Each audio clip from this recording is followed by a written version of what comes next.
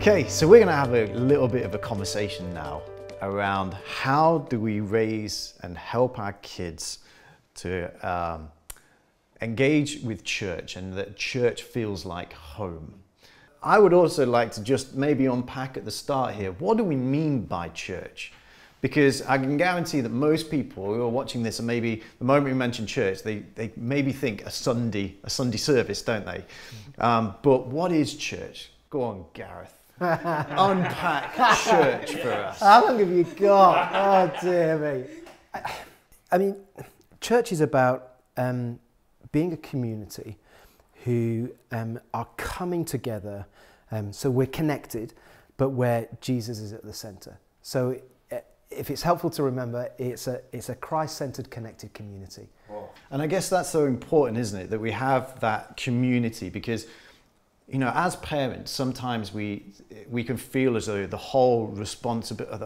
I mean, we have to take responsibility for raising our kids, and helping to foster their connection with God and all of that. But it's a huge weight at times, isn't it? But I guess when we know that our kids are also connected with a wider family, a wider community that's Christ-centered as well, that can help in the whole process of raising our kids and our families to ultimately get to a point where they're loving the neighbour and they're reaching out and engaging with the world. What I love about that kind of definition of church is connection is there. Is actually so often we make the goal understanding or knowledge, and those are great things. It's good to know about things, but the reality is the goal is connection. Connection with Jesus, connection with our Heavenly Father, and connection with our church family. So actually, when we make connection the goal, and whether it's in church, whether it's at home, everything we're doing is building towards that goal. So the goal doesn't become just the Sunday morning gathering. The goal becomes, how are we connecting with Jesus? How are we connecting with one another? Actually, I see our role as the wider church family, whether that's me and my young children, or my friends with their children, or the grandma in our church, that actually we are all looking at how we can help overcome the hurdles. So one of those hurdles is time. So it may look as if church may look a little bit different for some families. It may look as if gathering together on a Friday evening and actually being outdoors and making the most of the outdoor moments. The great thing is when we make Jesus the connection, the goal, that actually whenever we gather together, there can still be worship moments, there can still be fellowship moments. And it's just looking at how we help overcome some of those hurdles. For compassion, it's in two ways. One, it actually both benefits, the children. One, it benefits them by encouraging them, to find this safe place for them to go and to communicate, to worship, to connect with others in their local community. School doesn't last forever, but because we always have breaks in between schools, but the church is always there. So even during, for example, school breaks, this is still as an ongoing as well. And Compassions, we provide the necessary tools and we equip the local churches to be able to function well as this connecting community within, as in their local community. And the other aspect of it is, in doing this, quite a few of them actually, they discover their calling or their purpose. I don't know if I should call it calling, We have different testimonies of Compassion graduates that have, that through this, as in through the different activities that they've encountered while in the program, that they've been able to, to pick and to choose their life work. We have a guy called Richmond from Uganda. Like he was, in fact, his background, let me just share it briefly. He was 8 years old when his father was murdered, and because of that, they lost their home, himself and his mom and his siblings, they lost their home. But, by that time, shortly after that, he got sponsored by a 15-year-old girl, and he got engaged in the program. So he had to go back to school. And, of course, being in the program, he got to participate, in all these activities. And through that, apart from, him being there, that brought back the hope that he already had lost, about him having any future, he also discovered that he has a passion for teaching.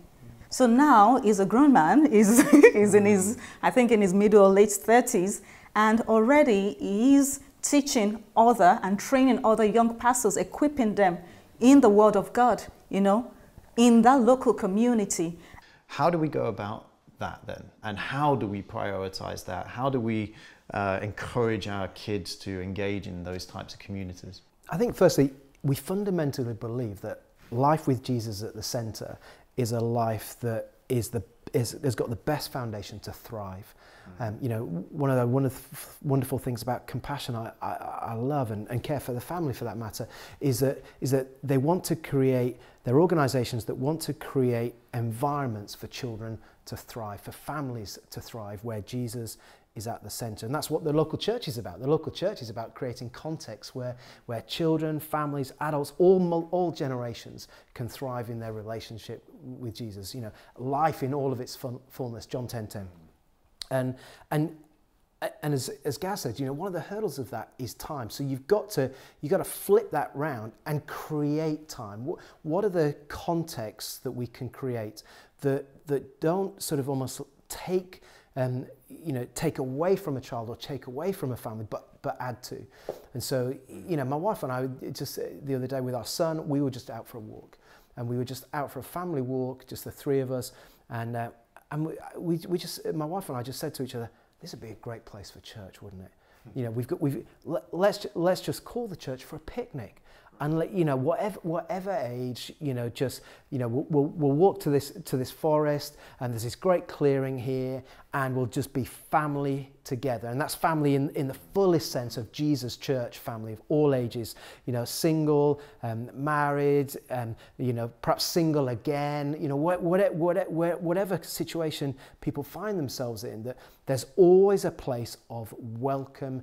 And you know, one of the things that we believe as a family, and we believe at our church, is that church is about being home, and so it's creating those safe contexts, whether it is a picnic in a public place, or whether it is in a church hall, or whether it's in a family home. It's those safe contexts where lives grow, where lives thrive, and that only happens when we're being intentional about Jesus being the centre of that. Yeah.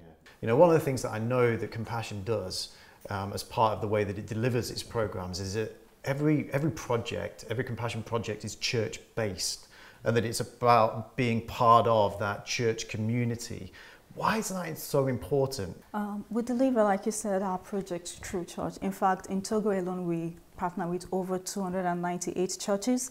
And the reason is because in those local communities, this church, they represent like a center of stability in that local environment. So they create this sense of stability, of love, of acceptance, where the children can go to and, you know, experience, you know, and have this experience. Because we're also Christ-centered as well. They also get to experience the love of God, you know, in different ways, you know, how God loves you, and how, you know, you use that love as well, you extend it as well, you know, to others. And that also kind of translates into them discovering, you know, their purpose and their calling. It goes, you know, being able to, let me say, overcome poverty in every sense, you know.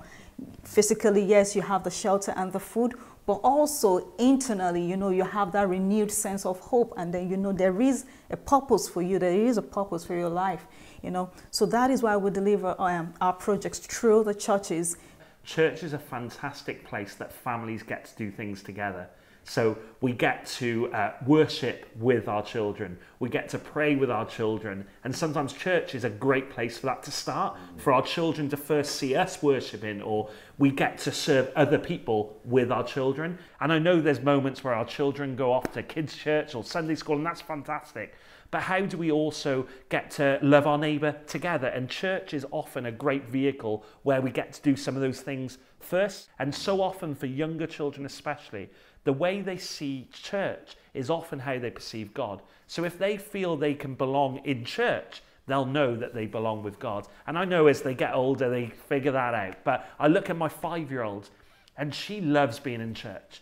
And when she walks out of that place on a Sunday morning, she's praying to Jesus. She's just so kind of getting that actually she belongs in God's family. But that actually started in church, that she realised that it's not just mum and dad's church or nan and granddad's church, it's actually her church. She belongs. And I think that's something that we can obviously consider, isn't it, for our own kids, and the importance of getting them involved in in our own local church communities, so that they have that rubbing off on each other, that they're kind of spending time with people outside of their own little family unit, the wider family, to be able to sort of unpack and see what other people are involved with, what's their calling, what role are they playing, what career is that person involved in, what could this be, and our own kids also being exposed to that, and hopefully in that process stumbling across what their future could look like. Yeah, great.